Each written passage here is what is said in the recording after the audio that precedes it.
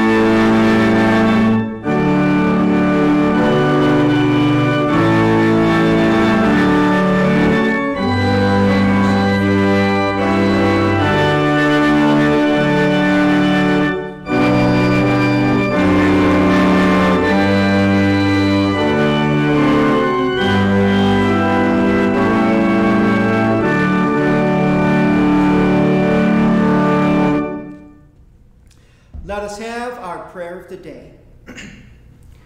Holy God, you are known to us in more ways than we can imagine or count. We marvel at the wonder and the beauty of your creation. We proclaim your glory as we gather in worship, in different spaces but with one united faith, a family of faith. Help us, Lord, to experience your presence at this time, on this day, in this hour of worship, for we love you. In Jesus' powerful name we pray. Amen. Friends, as is our custom in worship, we always have a prayer of confession, a cleansing of the soul, trusting and knowing that no matter what we do or what we say, God will always love us. God's grace is with us with every breath we take. So friends, let us now offer and hear this prayer of confession. Let us pray. Holy God, please receive now our personal and our corporate prayers of confession. Lord, we want to make choices that are guided by your Spirit of justice and compassion. Show us, Lord, how you want us to live together as you now receive our silent confession.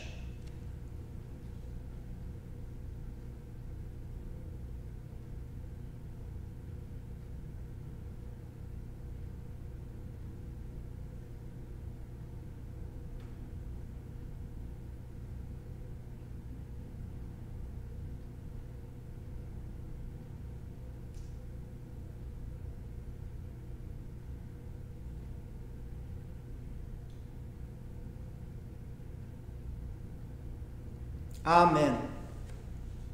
Friends, hear the good news. The mercies of the Lord are new every day. We are loved and completely forgiven. We will share God's kindness with others, and we will follow wherever God leads us. Amen.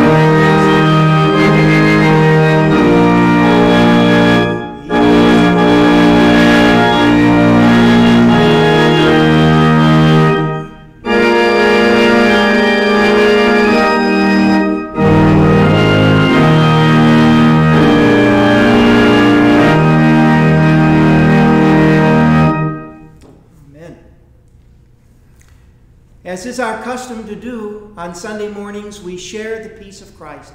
We do so today from a distance, but with the same spirit of closeness, love, faith, and friendship. The peace of Christ be with you all, and also with you. Amen. Friends, let us now hear our readings from Holy Scripture. We begin first with in the book of Genesis, with the marvelous story of creation. And as we hear these words of how God created our magnificent world, we remember that the motivation for God creating this world is love. Let us hear a reading from Genesis chapter 1, verses 1 through chapter 2, verses 4. In the beginning, when God created the heavens and the earth was a formless void, and darkness covered the face of the deep, while a wind from God swept over the face of the waters. Then God said, "Let there be light," and there was light. And God saw that the light was good. And God separated the light from the darkness. God called the light day, and the darkness he called night.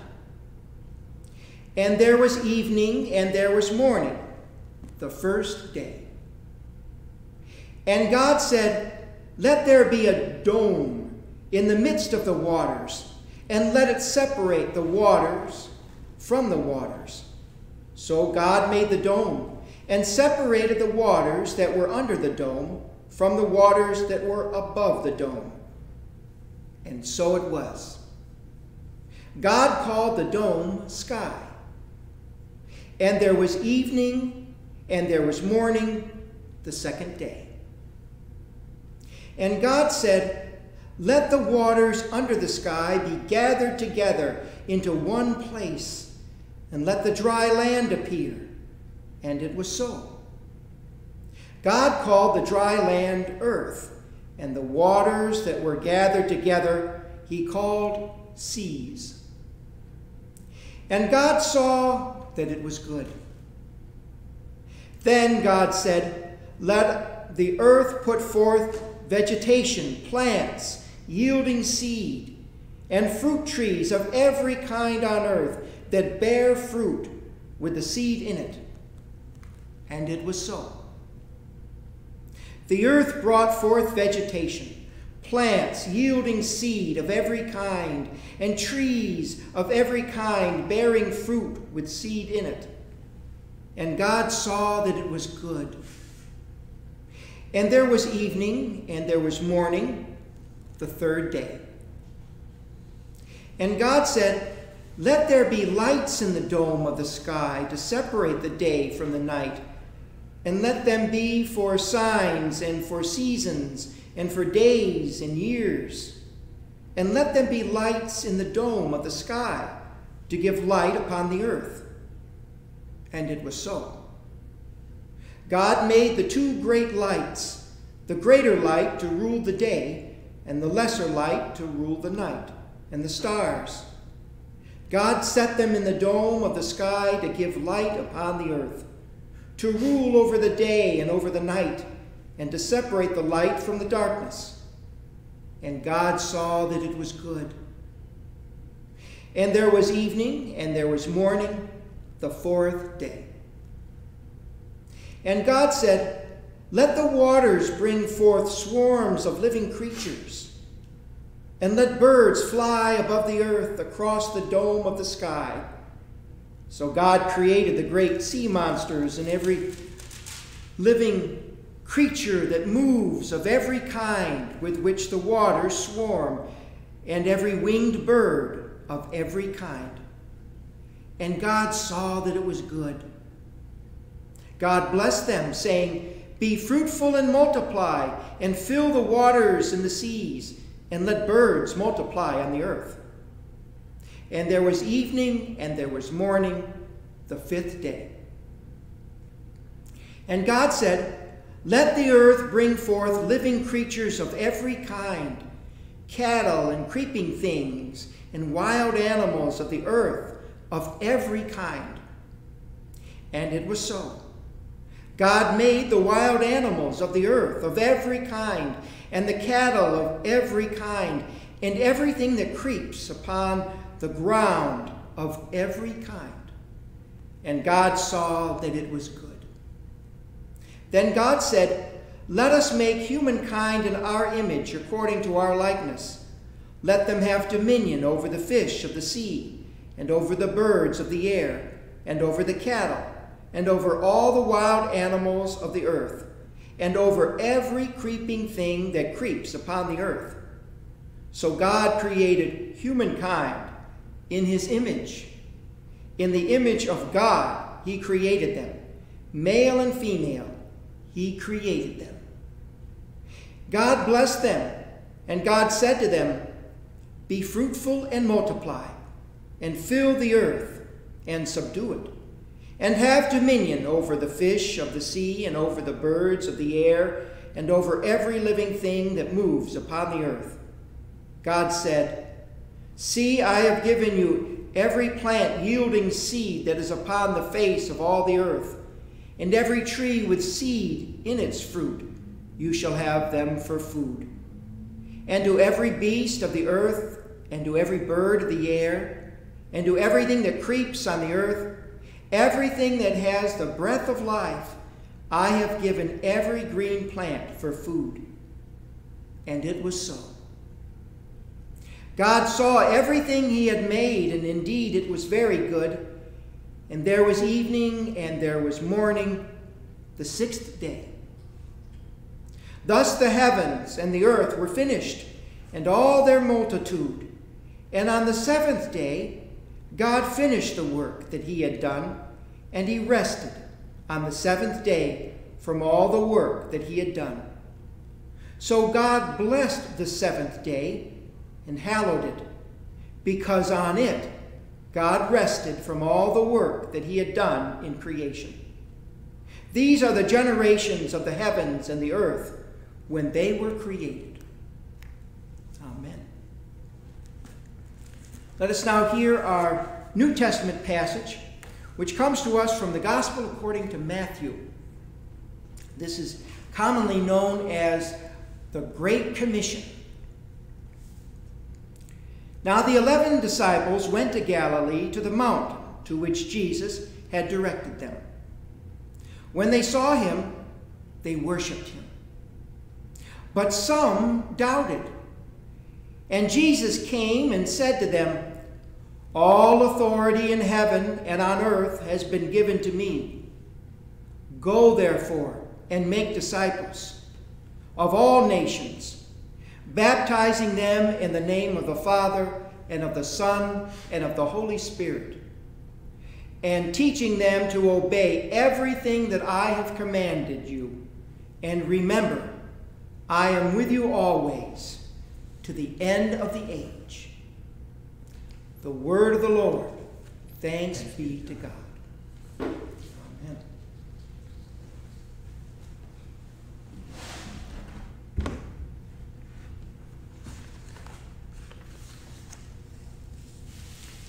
Well, friends, there are several viruses that are affecting our world and our nation. One of them is COVID-19, that is quite deadly, and it is for reasons for our safety that we are not worshiping together here in the sanctuary, but worshiping with a live stream over the internet, worshiping by distance. There are just a few of us here gathered for the sole purpose of joining together with you in worship today. Never before in the history of this congregation has God's word gone out in this way. This is a new era. The second virus that we are facing is racism. Like COVID-19, the virus of racism is sadly contagious. It breeds from the inside of a person, from their thoughts. We can't see the COVID-19 virus. Sometimes we can't see hidden forms of racism, but sometimes we can, and it becomes very visible. Like COVID-19, racism also kills and destroys. There are people with COVID-19 virus who can't breathe. Perhaps they're struggling and taking medicines, or even worse, connected to a ventilator to help them breathe. We connect that with George Floyd, who couldn't breathe while a police officer pressed his knee on his neck for 8 minutes. 2 minutes and 53 seconds after he was already unconscious. Very disturbing, very troubling images that we've seen. Another virus with which we are dealing with has to do with looting and arson and the destruction of property and violence towards others. People who are engaged in such criminal activities and behaviors dishonor George Floyd's memory. We need a vaccine for each of these viruses. We need certainly a vaccine for social justice. And that vaccine is God. The very character of God is the vaccine. The identity of who God is the remedy. It's the answer. Today is Trinity Sunday. We celebrate who God is, God's identity as a Trinity. We celebrate who God is, and we're also challenged by how God calls us to live out our lives. As created in God's image, we are one humanity created in the image of our one Creator. Historically, the Trinity has most often been described through Orthodox as Father, Son, and Holy Spirit. We also designate the Trinity as Creator, meaning God, Redeemer, Jesus Christ, and Sustainer, the Holy Spirit. The Trinity means that God is one in three persons, each one equal. God is a relationship. Three equals working together in perfect cooperation and harmony. Theologians have described the Trinity as three persons of the same substance, one God. God also calls us to live in unity, just as God is unity itself. In the Trinity, we especially see cooperation completed. While the three persons in the Trinity each have different attributes, they share in performing different tasks: creation, redemption, sustenance. In that divine unity, their distinction and uniqueness is kept intact. Being in community doesn't mean we lose our identity. Created in God's image means that we affirm our identity, and we also affirm the unique identity of others. Things that make you and me unique and different. Different gifts from God are to be celebrated and affirmed, not cause for discrimination.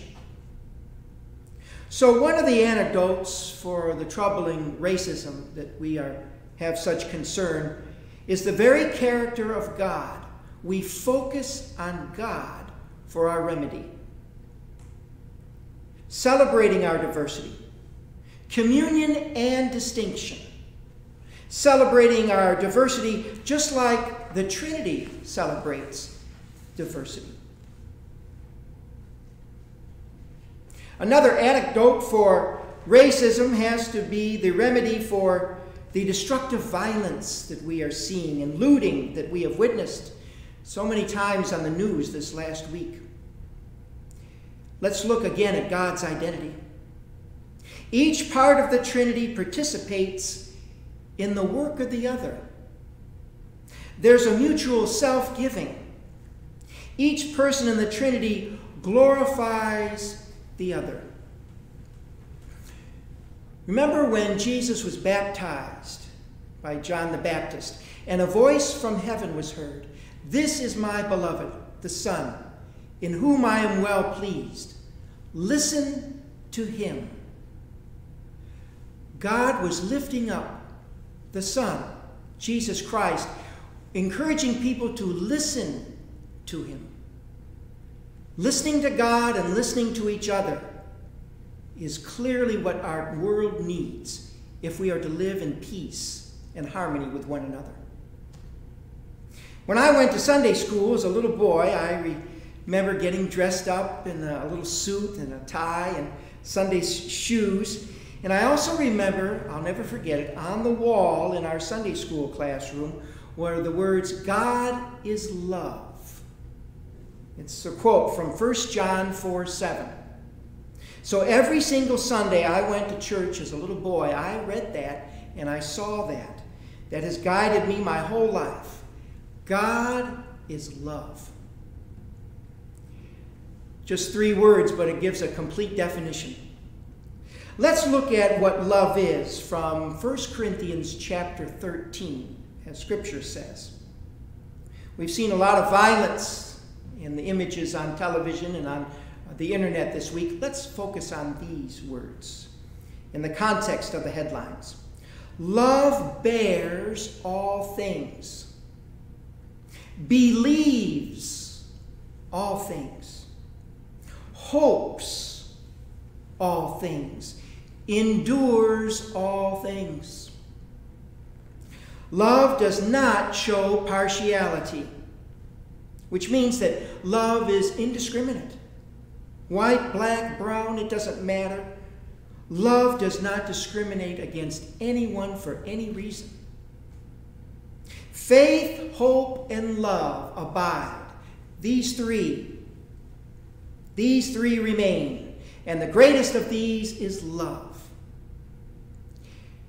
Martin Luther King Jr. said that faith, hope, and love are the magnificent trilogy of durability because they will last forever. A trilogy of durability. Faith, hope, and love. They're going to go on for eternity. Somebody, I don't know who did it, but someone posted on Facebook a picture of Martin Luther King Jr., and there was a caption that read, "Never burned a building, never robbed a store, never destroyed a town, changed the world." See, Martin Luther King believed in faith, hope, and love. He lived it, he believed it, and he acted on it. Faith, hope, and love, they'll be with us for all of eternity. Why? Because they are the very qualities of God. We have faith that we'll be able to worship again together here in our sanctuary. We'll be able to return to church and hear the choir and see each other's faces and hear our wonderful music. We'll once again be able to fill this sanctuary with gifts for the Yates Christmas program, as we do, and hold ARC worship for our friends in the community. We have hope that a vaccine will be discovered as the world cooperates, pooling all kinds of resources and energies together, working together for one common good, health for all people. We have hope that our economy and our jobs will come back, opportunities will improve. We have love for those who struggle with the virus, for those who have lost loved ones, for those who risked their lives on their essential jobs that we greatly appreciated. We have love for those who also have lost their jobs and are struggling. We have faith that we can, with God's help, have positive, constructive dialogue that will help solve our problems that we so clearly have. We have faith that each one of us can make a positive difference towards defeating injustice. We have hope that changes will lead to greater social justice, greater safety for all people. We have hope that with God's guidance, our differences can be cause for celebration, not for discrimination.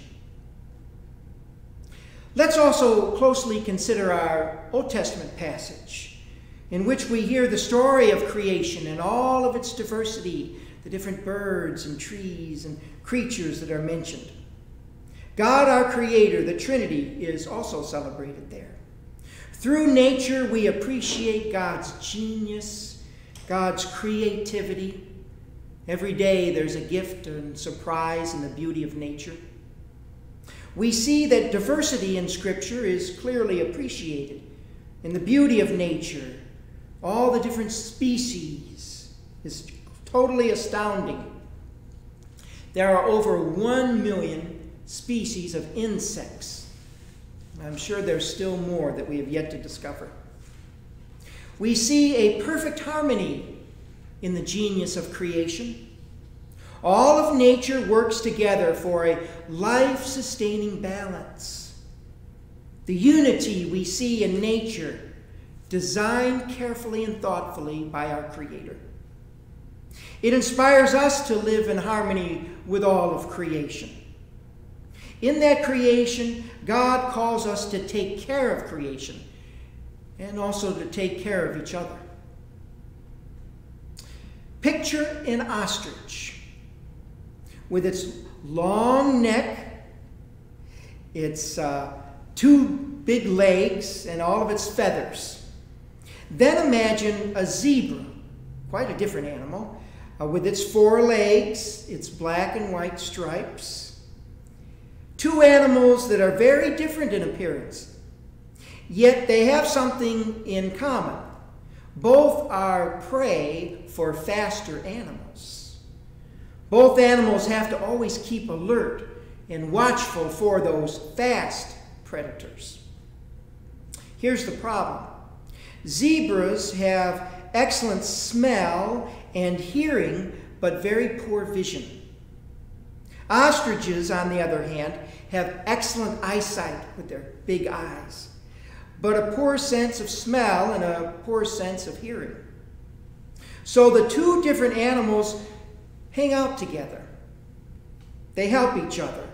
They cooperate, and they travel with each other. Ostriches rely on the smell and hearing of the zebras, and the zebras rely on and count on the eyes of the ostriches. 2 different animals. They're much safer when they work together. They warn each other of the dangers ahead that are common to both of them. Working together, combining our efforts for the good of all, benefiting from our differences. That's God's vision for humanity. Amen. Friends, let us now affirm our faith, which we have carried on through the traditions, as we say together the Apostles' Creed. I believe in God the Father Almighty, maker of heaven and earth, and in Jesus Christ, his only Son, our Lord, who was conceived by the Holy Ghost, born of the Virgin Mary, suffered under Pontius Pilate, was crucified, dead, and buried. He descended into hell. The 3rd day he rose again from the dead. He ascended into heaven, and sitteth on the right hand of God the Father Almighty. From thence he shall come to judge the quick and the dead. I believe in the Holy Ghost, the Holy Catholic Church, the communion of saints, the forgiveness of sins, the resurrection of the body, and the life everlasting. Amen. Well, friends, we continue in our worship by having a time of prayer. I do thank you for emailing me or calling me with your prayer concerns. Let us now join together as a family of faith in a time of prayer. Holy Lord, we lift up our prayers of praise for your glory, for your goodness, for who you are and the goodness to which you call us to live. And God, we pray, as millions of others pray, for peace and reconciliation as we work together for just treatment and opportunities for all people. We join with congregations and communities across the world who mourn as we pray for healing from violence that has brought separation. But Lord, you bring us together.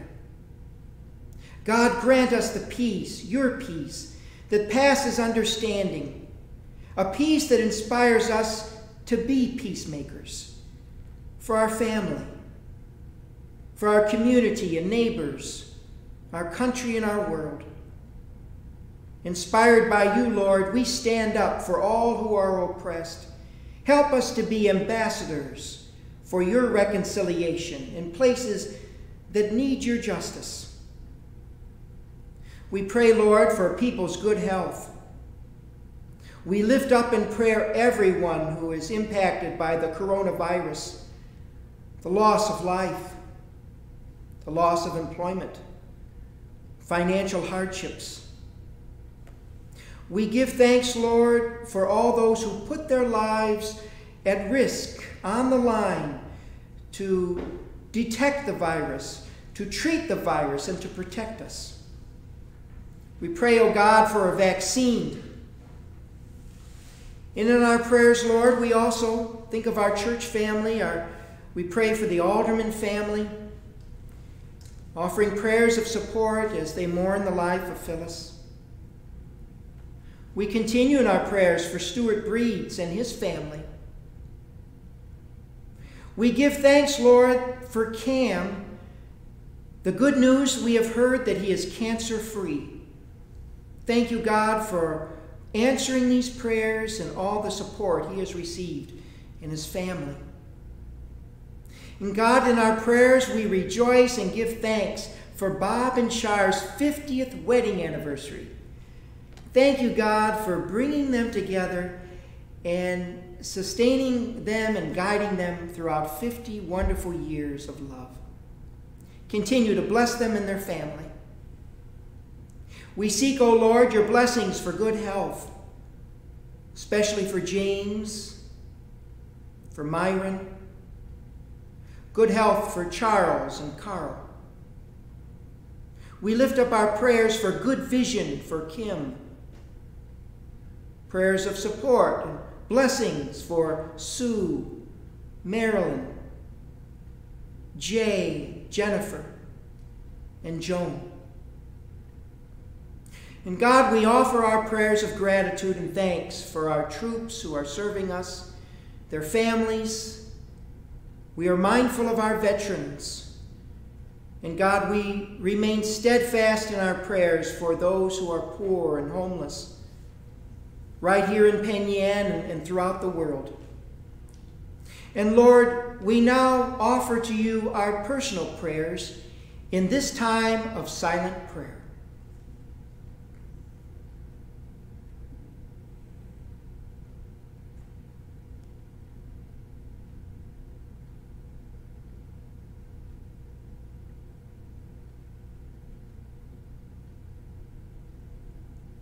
Lord, we entrust our loved ones and those things for which you have given us a special concern in our hearts to your wonderful care. And so, Lord, we pray the prayer that you yourself taught us, praying, Our Father, who art in heaven, hallowed be thy name. Thy kingdom come, thy will be done, on earth as it is in heaven. Give us this day our daily bread, and forgive us our debts as we forgive our debtors.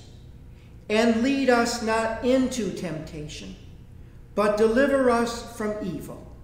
For thine is the kingdom, and the power, and the glory forever. Amen. Well, friends, we now invite everyone to share in the Holy Sacrament of Communion. Everyone who professes a faith in Jesus Christ is welcome to a feast of God's goodness and God's grace. And so let us now hear these words. The Lord be with you, and also with you. Lift up your hearts. We lift them up to the Lord. Let us give thanks to the Lord our God. It is right to give our thanks and praise.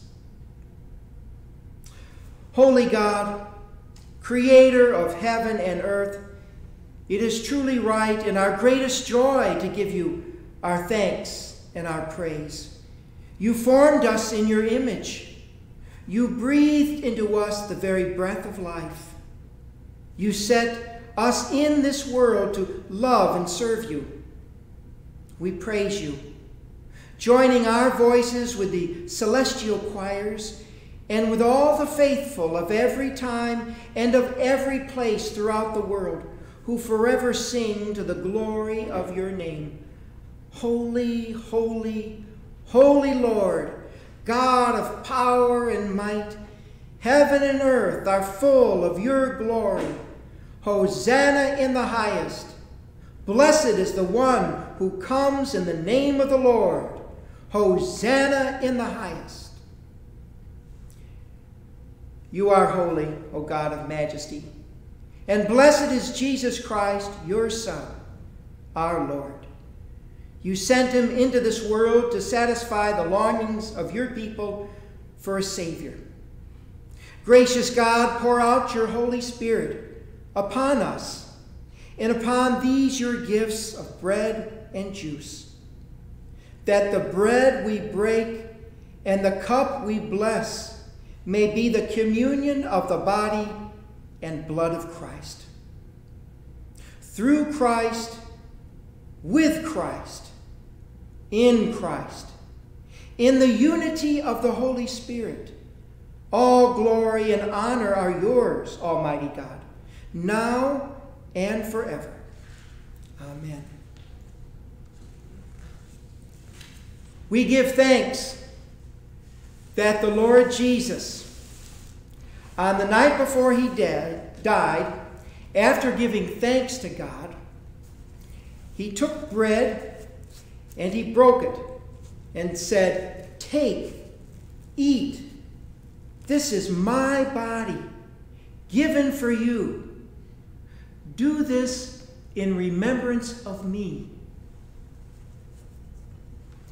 And in the same way, he took the cup, saying, "This cup is the new covenant, sealed in my blood, shed for you for the forgiveness of your sins. Whenever you drink of this cup, do so in remembrance of me."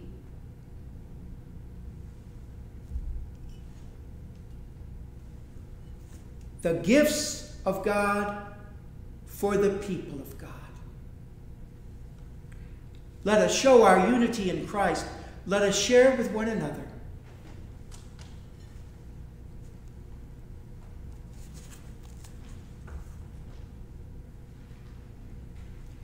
The body of Christ, the bread of heaven.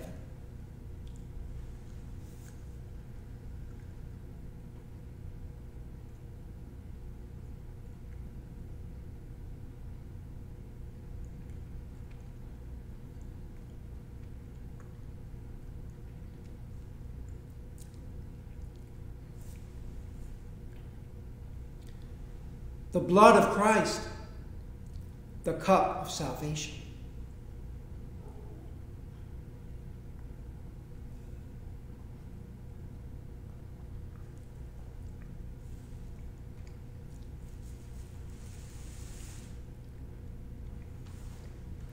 Let us pray.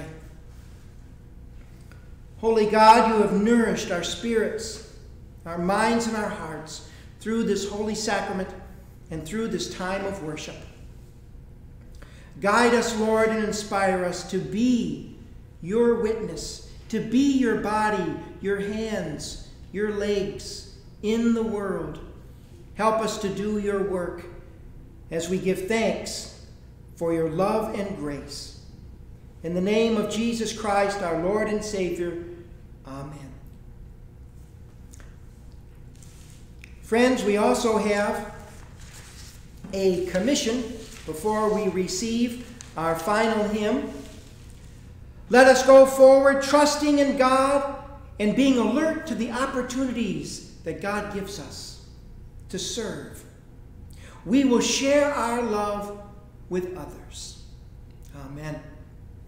Well, friends, now let us, hopefully you have your blue hymnal, and if not, perhaps you know this hymn. It is a familiar one.